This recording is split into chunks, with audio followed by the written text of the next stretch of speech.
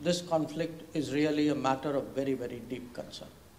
We say very clearly we are on the side of peace. We actually genuinely believe that this is no longer an era of war.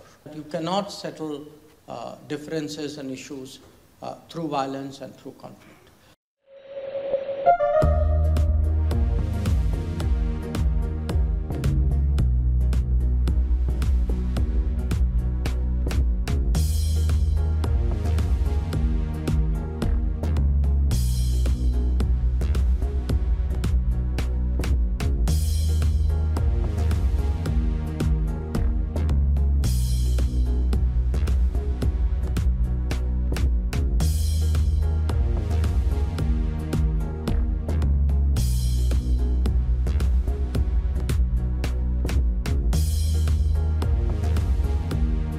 I'm very conscious today that I'm also in Europe, not just in Europe, but in a part of Europe which is very close to a conflict that is going on.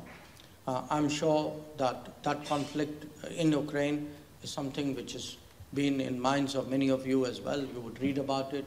Perhaps some of you would be asking, where is India on this matter?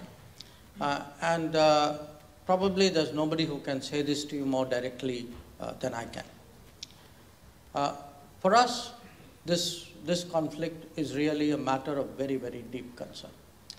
It is of deep concern because, as Prime Minister Modi declared in September, we actually genuinely believe that this is no longer an era of war, that you cannot settle differences and issues through violence and through conflict. So from the very beginning, our effort has been to urge a return to dialogue and diplomacy. We continue to press on with it. Prime Minister himself has spoken on numerous occasions with President Putin and President Zelensky. I myself talked to my colleagues in Russia and Ukraine. We know that this is not a easily resolvable situation.